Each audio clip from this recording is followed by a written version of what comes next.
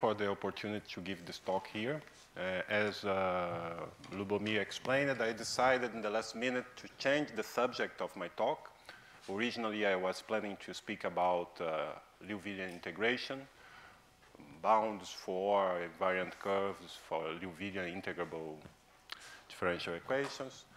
But since we heard a lot during the week about the center problem, irreducible components of the space of centers, I think that, that this subject will be more appropriate to the spirit of this meeting. So what I want to discuss is a problem which has a lot of similarities with this problem of describing the irreducible component of the space of centers, is the problem of describing the irreducible components of the space of foliations.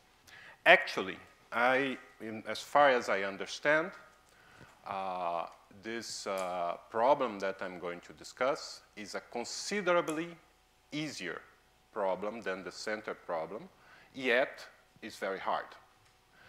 And I expect that the results on the irreducible components of the space of codimensional 1 foliations in higher dimensional projective space might help in understanding the space of centers and even might, in some sense, guide the researches on this other problem. So let me start posing the problem, explain exactly what the problem is. So we are considering foliations on Pn. For the time being, n can be any value from 2 to anything, but soon we are going to restrict to n at least 3. So I can always write these objects, codimensional foliations, as objects defined by 1 forms, homogeneous 1 forms. So just n plus 1 upper of homogeneous polynomials. And these polynomials will have a certain degree. I will write the degree of these homogeneous polynomials as d plus 1. And in order to descend to this object descend to the projective space, we ask this 1 form to be annihilated by the radial vector field. So the degree d is the number of tangencies of a general line with the foliation or distribution. Don't impose integrability. So I can always draw a line, linearly embed in Pn, and our foliation will have points of contact with these lines. And the number of points of contact, or the tangency, the number of points of tangency will be the degree. Okay? So that's the d that appears in this formula. And of course, here R denotes the radial vector field, and we have this Frobenius integrability condition that guarantees that locally away from the zeros of the AIs, this 1 form is multiple of an exact differential. So we can just collect the coefficients of this polynomial 1 forms, right? So I have n plus 1 homogeneous polynomials of degree d plus 1. And so they will have a certain number of coefficients. I can count the number of different coefficients, the number of equations imposed by this condition of Frobenius conditions, and try to understand, describe this space of foliation, right? So it's just a space in a certain projective space, right? This is projective space of a certain dimension. The dimension is the number of variables minus 1, and defined by a certain number of equations. So when the degree of the foliation grows, starting with degree 0, we have just 1 equation. It's a Grassmannian of lines in P3, essentially. But when you get degree grows, you have more equations and more space. The space becomes a little bigger. So it's algebraically it's a complicated problem. But still, even if the number looks at first sight modest, already for degree 3, just to put the equations on a computer, it takes a lot of memory. And to manipulate them doesn't seem very feasible, but it's considerably easier, an order of magnitude less than what happens for the center focus problem. So That's one aspect of that says that this problem is somehow easier. And there is a classification in small degrees of these objects, up to degrees 2. So degree 0 is just an exercise. Starting from the definition, you can easily show that a foliation of degree 0 is just a pencil of hyperplanes. So it's really, so you take a smooth point in Pn, let's say in P3. So we know that there is a germ of leaf passing through that point. We can take a tangent direction. We take a line tangent to this direction. And by definition, the way I'm choosing the line, it will have a tangency with the leaf, with the foliation at this point. But at the same time, degree 0, there is no tangency. So what's happening is that just because this line is contained in the leaf, and so you just do the round and see the leaves are hyperplanes. You think a bit, you see that there is no other way to organize hyperplanes except for that one, okay? So this is a very, very easy exercise. But in degree, if you go to degree 1, things are already more interesting. So this is the work of Jean Loulou, inspired by ancient work by Darboux and Jacobi on the subject. And he gives a classification of the irreducible components. And he found 2 irreducible components. So if you want, there are exactly log 1, 1, 1, and log 1, 2. So the notation that I'm using is very close to the notation that Lubomir used, but here you have to remember that we are no longer in an affine space. We are in a compact space, we are in the projective space, and so the residues of one forms are not free. They must satisfy the residue theorem. And so this residue must, you have a certain relation. So, and so in this case, they are all things of this form, the age over age 2 minus the q over q, where age is degree 1, homogeneous polynomial, and q is degree 2. So this completely, I don't have any freedom for the residues. They must be these or a complex multiple of this. I cannot put anything else, otherwise I would contradict the residue theorem. Saying in other words, if I write this in homogeneous coordinates, this form would not descend to the projective space. But very good, so we have two components here. And things get more interesting in degree 2. And it was in '96 that appeared this paper by Cerveau and Lins Neto, that there are 6 irreducible components. So there are 4 of them that are of this kind. But the notation that I'm using is slightly different from theirs. So it's log 2, 2, log 1, 3, log 1, 1, 1, 1, log 2, 1, 1, 1. And then there are 2 extra components. We have these 4 logarithmic components, and we have 2 extras. So one extra is, let's call F, that they call the exceptional component. So let's say that we are describing the irreducible components in P3. So this is just, I identify P3 with polynomials of degree at most 1, or at most 3. Right? This is a vector space of dimension 4, so I can do this identification. And I just look to the action of the affine group.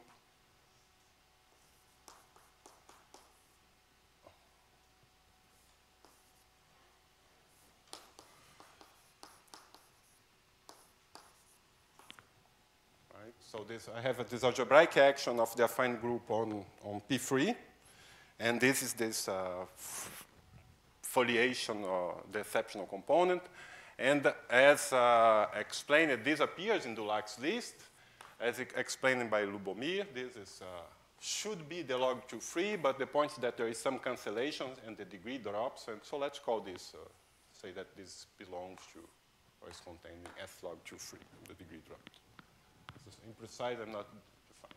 And finally, there is another family of examples, another irreducible component, and these are the linear pullbacks.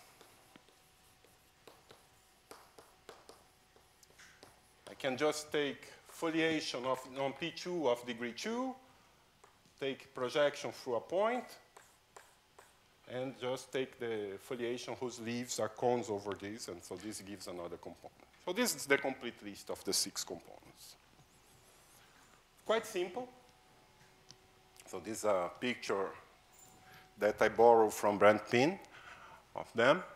And to have an idea of the complexity of what we are looking at and on the space of foliations, let me just recall some results on the degree of this subvariety. So we have this huge projective space, the projectivization of all possibilities of one forms of degree defining an algebraic distribution of degree D. We impose the integrability condition. We have this algebraic set with several irreducible components. And this set has the most basic invariants of this set of the irreducible components are their dimension and their degree. And so this is the list, in this case, of their dimensions and the degree of some of them. So for instance, this exceptional component, which looks quite inoffensive, simple to describe, the set, the foliations conjugated to this foliation, right, because this is something of degree almost more than 150,000. So this says, it's a joke, it's funny. Yeah, I love to see big numbers. I laugh at them also. But this somehow says how complex is the problem. It would be too naive to think that, well, I was also asked why people care about this problem. Why people think about this problem, not just put on a computer and let the computer solve it for them. In principle, it's possible, right? So we have this ideal, explicit, easily computable. And I could put in the computer and ask, well, do a Grosvenor basis thing to give me the factorization of the idea, the prime decomposition, whatever. In theory, it should be possible. But this suggests that it will not be that easy, right? And indeed, our methods are not good enough to deal with the problems of this size. Very, very quick. Degree 2, I think nowadays we can do in the computer. But very quickly, the computer will no longer be sufficient, will no longer have power, will not have power to deal with this problem. Okay? And so let me explain very quickly.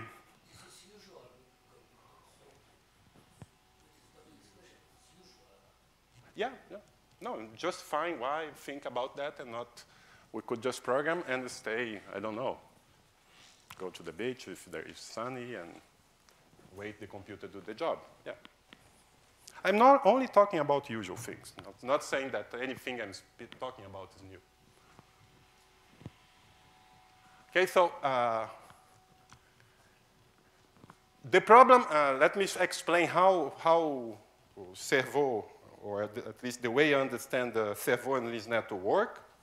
So the idea is just first, restrict your foliation to a general P2, right? So you expect to see something like that. You expect to see a contact. So I have a P2 embedded in P3. You expect to see a point of contact. Nearby,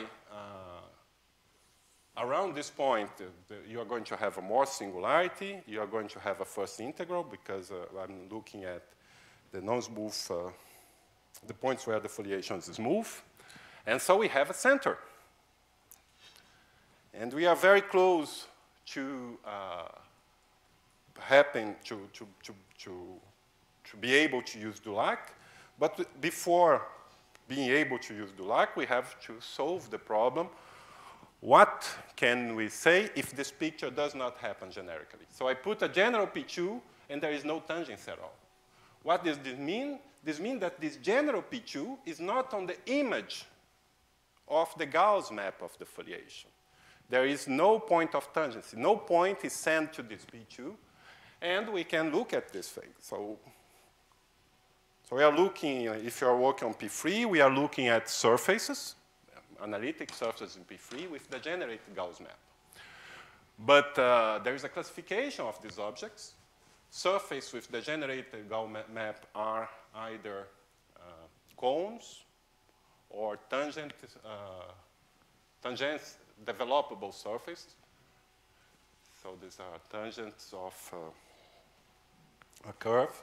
And essentially, that's it. The point is that these fibers, the fibers of the Gauss map in this case, will define a foliation by lines on P3. And foliation by lines should be a simple thing. But I remember the first time that I learned this classification from a paper of Servo, a recent paper of Servo that appeared much later than the paper where they do a classification. But foliations by line should be just the lines through a point, right? No. This is on dimension 2. Dimension 3, you have really a lot of possibilities. But they were studied and classified. The first one to classify them, I think, was Kummer in the 19th century. And the classification is essentially like this. So there are not many possibilities. You can look, of course, lines for a point. That's no surprise. But then what you can do, you can also do the following. You can take a line, a P1, and look at P2. Now you choose a point in this P2, and you look lines contained in this P2 through that point. And now you just choose one point for each P2, right? And you can get that. And finally, there is another possibility, which is you take the twisted cubic, the normal rational curve of degree 3, and you look to the secants of this guy. So this gives also a foliation by line. And that's it. You have two examples, rigid, and one family with lots of parameters. Okay? And so from this classification, it's not very hard to classify the foliations which have this property. And they did in the paper, but without using this result. But anyway, you can check that all the examples that appear in degree 2 can be deformed to one of these foliations. So there is no irreducible component there except this one. So this is one component which, for the answer is no. So otherwise, the answer is yes. We see that tangency. And you see, I found reproducing a picture of Linz Neto using a computer in the time of writing the paper, where and they do something, because there is this subtlety, right? We are looking at foliations on P2. There is no line at infinity. The lines are indistinguishable. And if you want to look in the affine space, that's the situation, the setting of Dulac, you have to impose the existence of an invariant line and move it to the infinity to have something which is homogeneous, which is of degree 2 in affine coordinates. And what they use the computer to check is that as soon as I have a center for foliation of degree 2 on P2, it appears an invariant line elsewhere. No explanation, computer. You put it on the computer and get that. Since this is a fact verified by them, they can use a classification of quadratic vector fields, affine quadratic vector fields, and combining these two ideas, reach classification as this irreducible classification. Okay? I think it's a very nice result. And it shows, among other things, the power of extrinsic geometry, extrinsic differential geometry. Right? They are exploiting the Gauss map and properties of the Gauss map to describe the foliations degree 2. So for a long time, I thought that this should be pursued, and I still think, the study of the Gauss map of foliation. For instance, there is the PhD thesis of my first student, Thiago Fassarella, is about foliations in P4 with the generated Gauss map. But then the situation here is quite simple. In P4, it becomes really very, very delicate, and there are many, many foliation by lines, a lot of infinite families. It seems hard to be able to use to this kind of problem. Okay. But anyway, this paper generated a lot of activity, and there are many results on the subject, many papers, and there are essentially two types, right? Now the results are, well, detecting that such and such class of foliations define an irreducible component. And so if you look at, for instance, this paper here, you're going to see a lot of similarities with these relatively exact one forms that Paval were discussing during this week, even if there is no, they appear algebraically without using of relative differentials or consideration about the relative differentials. But anyway, what I want to discuss today is not, I do not want to survey these results, just want to mention that there are a lot of activity and a lot of people pursuing this thing. But I want to discuss how can we do draw a similar classification. It will not be a complete classification, I say from the beginning, but it's also based on some extrinsic geometry. But it took me a long time to realize that I should not be looking at the restriction of the foliation to hyperplanes, but instead should understand how the foliation intersect lines. More precisely, the basic idea is the following. So the basic technique that I'm going to use to approach this problem is this. I'm going to consider a line, P1, intersecting my foliation. So let's think that we are on P3, so my foliation is something like that. And I have three tangent points. And the question that I ask myself is the following. Can I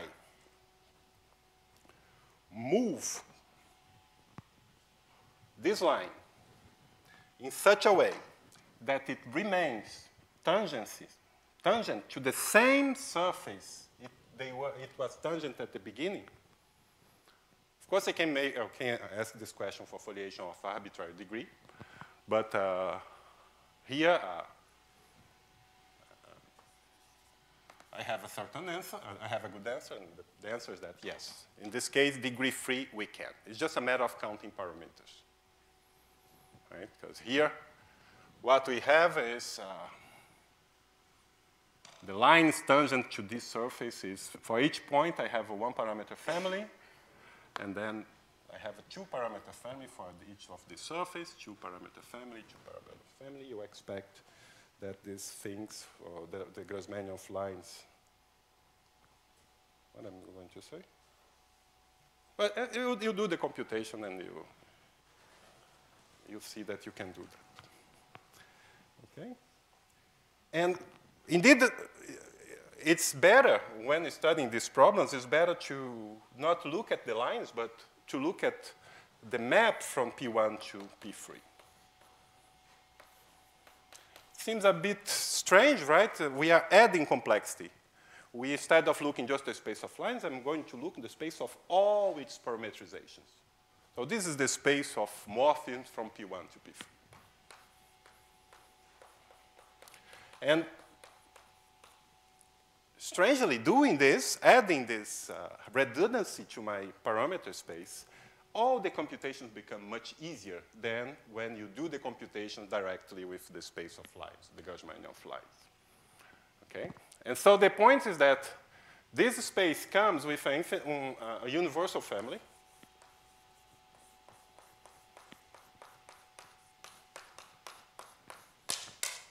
And an evaluation morphism,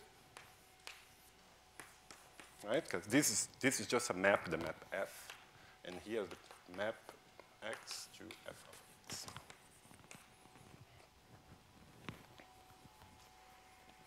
This comes with this evaluation morphism, and I can pull back my foliation to here. My foliation that lived here now becomes a foliation here. And the problem that I'm trying to solve, now I want that the points, a fixed point, I want to deform F in such a way that a fixed point do not leave the leaf it is starting.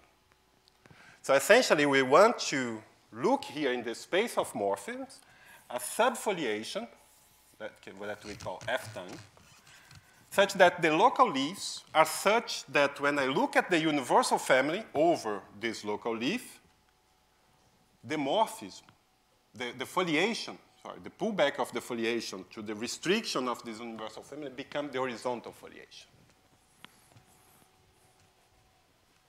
So in other words, this is the foliation on F time on the space of morphism, whose leaves are the family of morphisms that stay on the same leaf. And all this is very easy to manipulate, right? And so this defines, from the foliation there, I define a foliation here. And I can look at one of the leaves of the foliation, and I can consider the Zariski closure of these leaves. Right? I'm trying now to explain the statement that's over there. And the point is that the difference between the dimension of L bar and L, it's no bigger than, it's not bigger than 3, the difference of the dimension. And essentially, this extra dimension that appears is because the foliation on L bar is transversally homogeneous and model over a group that acts on a space of dimension 1. And you see delta is equal to 3 exactly when it's transversally projective but not affine. And delta equal 2 transversely affine but not Euclidean. Delta equal 1 transversely Euclidean but not transversely Euclidean. And if you are uncomfortable with these definitions, transversally Euclidean means essentially given by a closed rational one form. Transversally affine means Liouvillian integrable. And transversally projective, it's very close to being Riccati. It's not exactly, but in this case it is. Okay? And also, even if at the beginning we were really looking at this problem of lines on P3, we're not looking more than that. But the computations and the statement, everything works in this generality. I do not need to be P3.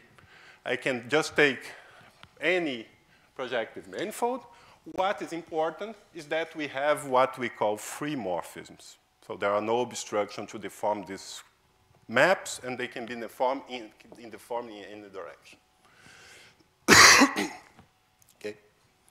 So we proved this, this result. This is a result with Loret and Touzé, Frank Loret and Touzé.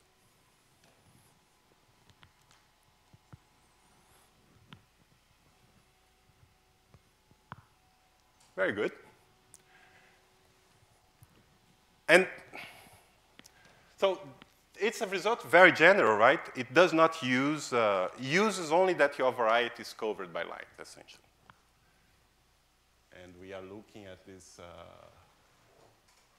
foliation on the space of morphisms, and we are assuming that this foliation is positive dimension. But in principle, this variety could be just a base times P1, and the base could be of general type without rational curves. In P3, we have much more. It's not only covered by lines, but the line through a point going every direction. You have a lot of positivity on these lines. And the next result explores that. So we assume now that X is simply connected, covered by lines. And we are in a situation where I can apply the previous result. So the foliation will be transversely projective or something, at least when this F-tang has non-algebraic leaves. And if I'm able to produce a morphism, a P1 to X, which intersects every hypersurface invariant by F transversally and non-trivially, then we can actually show that we are in the first possibility, that the foliation is defined by a closed rational one form. So let me just go back here. One thing that must be said is that if I take a foliation, a general foliation on P3 of degree high enough, what this result is telling me? Nothing. Because in that case, this foliation F-tang is the foliation by points. Not very interesting. To be able to deform this line along the foliation is a very serious restriction. I cannot have too many tangencies, otherwise it becomes too hard. It's something that will work only on a small degree. But anyway, using this, we can now specialize and see what it gives us in P3. And we are able to prove this structure theorem. It will be almost a direct consequence of the previous one. So if I take a foliation on P3 of degree 3, then we have 4 possibilities. The first is that our foliation is defined by a closed rational one form without codimension 1 zeros. So typically, this is what happens in the logarithmic components. And this also contains the elements which are on the boundary of the logarithmic components that are these logarithmic plus exact differentials. Second possibility is that there exists a degree 1 foliation by algebraic curves tangent to F. So degree 1, for those who knows, means that the foliation is defined by an algebraic action of C or C star. And so this foliation is tangent, and this degree 1 comes from an action of an algebraic group. F is the linear pullback, exactly as we saw in the previous case, or foliation admits a rational first integral. In that case, we can not say much. Our method doesn't say much. Even in the case 1, it also, all the other cases, you can also have a first integral. Okay? What's the corresponding delta? So, delta on P3, that's our result, right? Delta is at most 1. If delta is 1, it's 1. All the other cases, delta is 0. All the other cases, the leaves of F-tang are algebraic.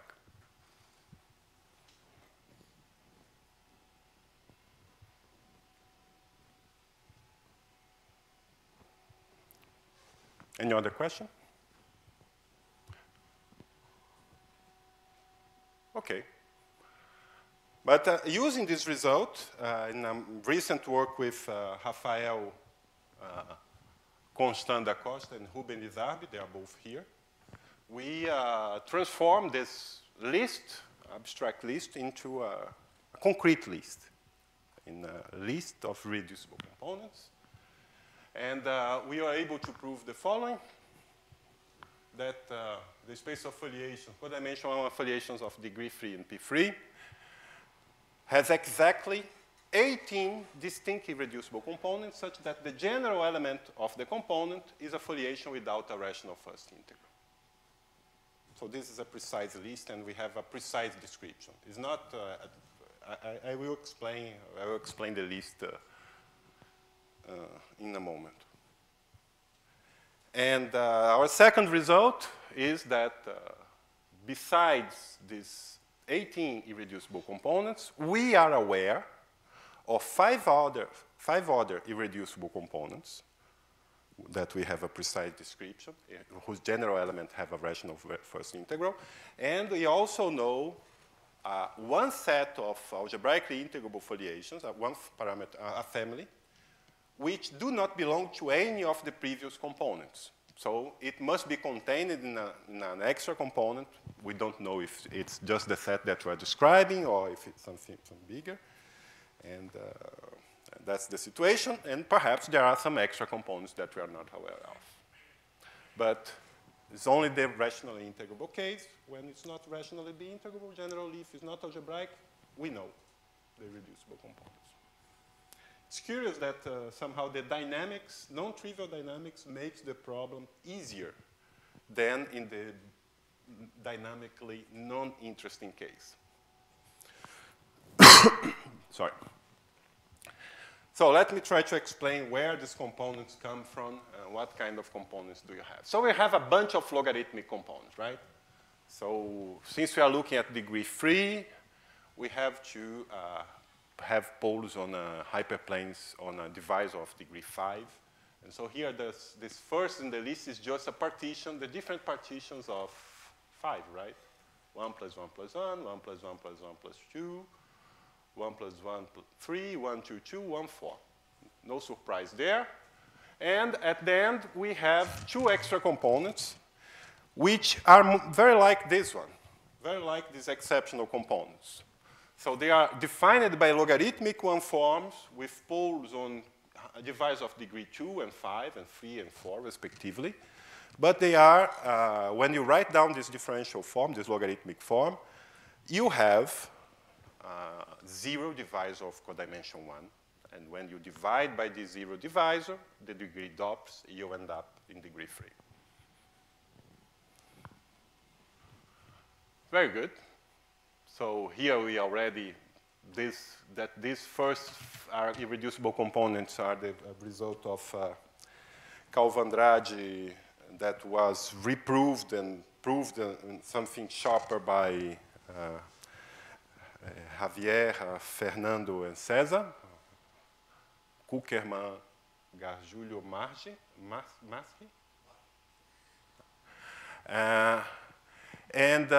Here, we have no really good explanation why these guys are irreducible components. We just put in the computer, compute the tangent space. It's a quadratic equation. That thing is easy. Compute the tangent space of the space of foliation. At a given foliation is just solving a linear equation. And so we computed. We know the dimension of the candidate of a component. We coincide with the tangent space. Poof, that's a component. But no really good explanation. And I don't think it's easy to produce a systematically good explanation. It's just because here we have this kind of phenomenon. We have this this coincidence that make the degree drops. And okay? Now, these are somehow the easy to describe. They're also the linear pullback. And all the other components, all are foliations are of the following form. So they will be invariant by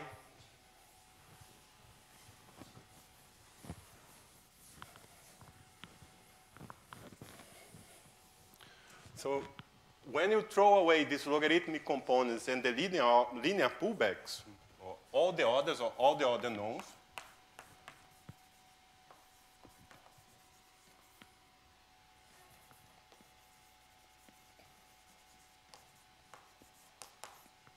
are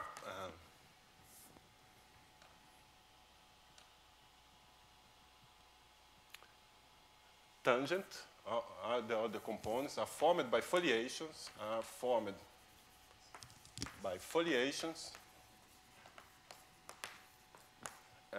tangent to an action of C star on P3. So no need to say that the actions algebraic, actions of C star on P3 are necessarily algebraic. and are defined by a linear vector field in suitable affine coordinates. So let's fix. Alcides, do you have a question? Alcides, do you have a question? Do you have a question? So speak louder. Louder, okay?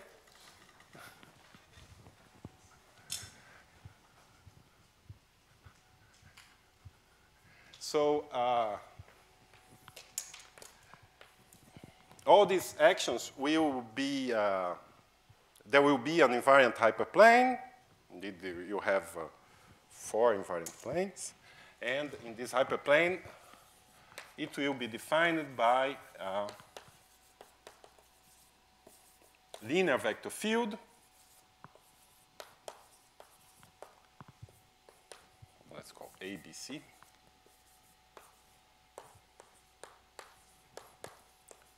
And I can choose this in such a way that A, B, and C are non-negative integers and relatively prime.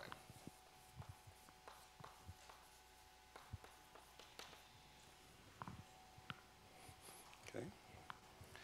And so in this coordinate space, the foliation will be, let's call VABC, will be defined by one form, a polynomial one form, which is quasi-homogeneous with respect to VABC and of degree, a certain degree n. Quasi-homogeneous of degree n.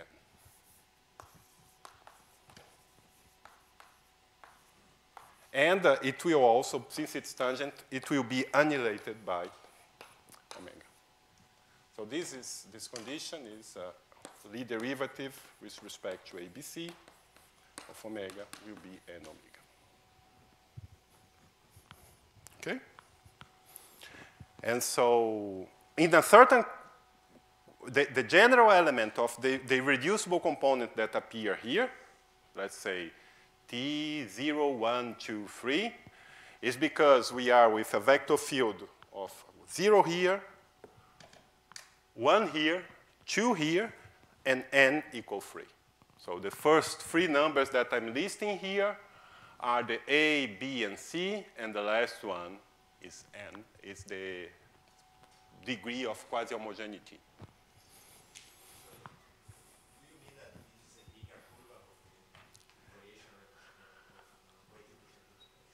What does it mean to be linear? I was rereading the paper, and we wrote something like that.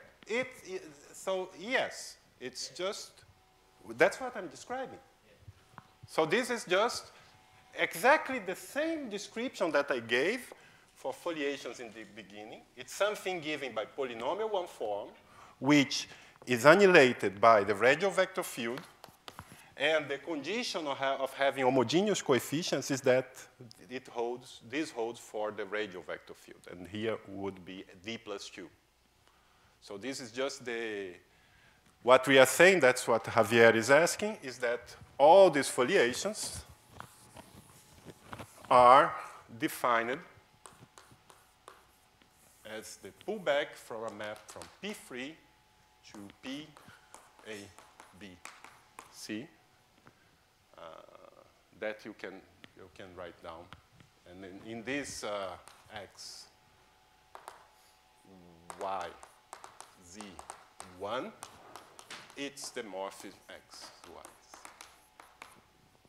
At least when A, B, and C are different from 0. There are also the case where A, B, and C are 0, which are, you have to describe differently. But yeah, it's tempting to say that this is a linear projection to a weight projective space, exactly that the fibers, it might be misleading. The fibers are not linear. The fibers are orbits of this vector field VABC. But anyway, you have this very homogeneous description. And by the way, the real one part, or important part of the work was to find a way to show that we have just a finite number of possibilities, and then in each we could reduce in this case with this to, I don't know, 100 possibilities, and then do a case-by-case check to say that when I actually have a component and when I don't.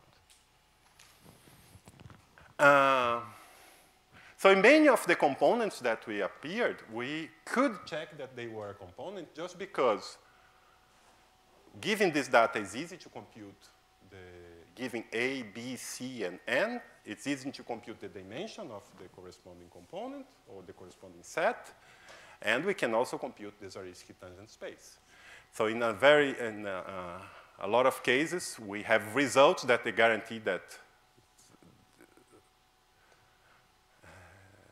they are equal, or in order we could just check that they were equal, and you have this, a lot of examples that were already in the literature, and one extra example here where it's new. So these are the cases where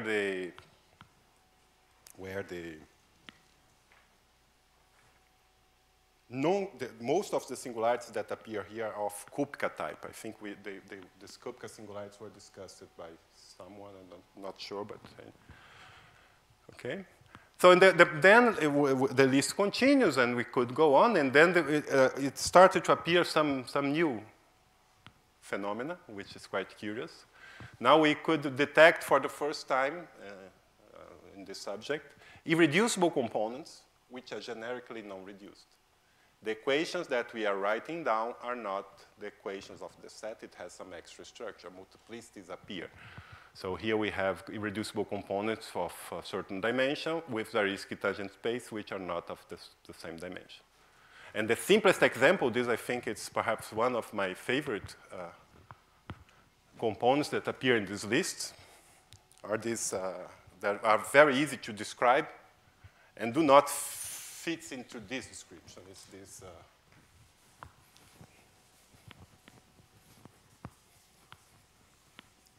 you can start in P3 and consider the morphism, or the map, the rational map, it's not a morphism, the rational map to P1 times P1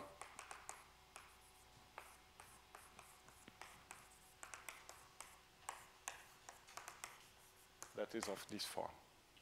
And here I can take any foliation, and for instance, I can take a foliation of a Hikachi with 3 invariant fibers. When we pull back this foliation to here, you get a foliation of degree 3. And varying among all possible Ricards with 3 variant fibers and all projections that are given by linear forms, you get a reducible component. That's this first one. Right? And we could go on and list all of them. There are very interesting also examples from another point of view. There are foliations which are virtually transversely additive. It's a special kind of Liouvillian integrable foliation, which one that after a ramification, finite ramification, becomes given by a closed rational one form, which is rigid. This is dimension 14. The Zariski tangent space is non-reduced, and it's there, sitting there.